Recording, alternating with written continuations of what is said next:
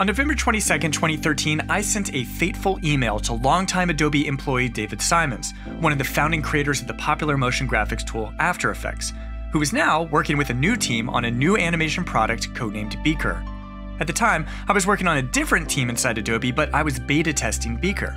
And they had asked us to send them characters to test the new technology with. And so I sent this email with a simple character I cobbled together during a break and called the attachment Red Monster. Now, I'll be honest, had I known what was about to happen next, I probably would have spent a little more time making him look a bit more polished. Well, the team immediately latched onto him. Quality engineer Dan Ramirez gave him a nose, and then he started popping up in demos. He was a simple, goofy character who was essentially one big face, which evidently showcased Character Animator's face tracking well. And because of that, he slowly became Character Animator's mascot. Roughly a year later, at the Adobe Max conference in October 2014, former Adobe designer Josh Ulm demoed in front of Microsoft CEO Satya Nadella and Adobe CEO Shantanu Narayan and introduced Red Monster, or should I say Mr. Squiggles, to the world. Character. This guy's Mr. Squiggles. Now, right by turning on the camera, Animal has recognized my face. I've done no setup. Animal just knows what a face looks like, and he's gonna follow me around and... He's fun, but we're actually analyzing my speech, and we're getting the vowels. I can do a ooh or an ee, and we're gonna get that in there. So I can read my script, he'll speak alongside of it, and I can record this whole thing and use it for something else later. I think that's really pretty cool. What do you think? Shortly after that, a design position opened up, and I was lucky enough to officially join the Character Animator team.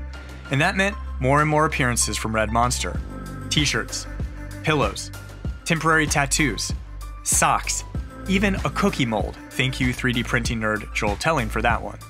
Red Monster became included as an example file in the app itself, which meant a lot of you started making videos with him too. The dance moves are real!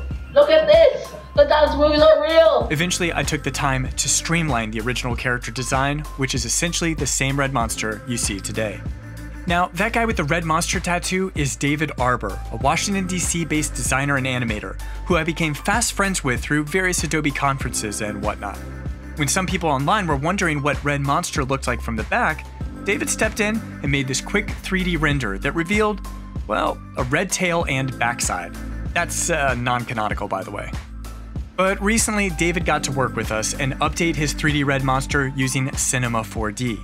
He updated the general form factor, added some props, threw in a multi-layered mouth file as a material, rendered out individual parts and shadows, and composited and organized them all in Photoshop.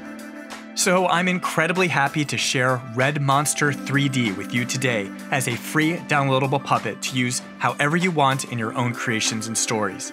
He's an incredibly versatile character with several different views, a ton of great props to play around with, and a well-stocked controls panel. It's been pretty awesome to see this little guy evolve over time, and I hope you enjoyed checking him out and giving him some new adventures. If you do, please share them using #CharacterAnimator so the team can find them and watch them. Thanks for the memories so far, Red Monster, and I'm looking forward to many more in the years to come.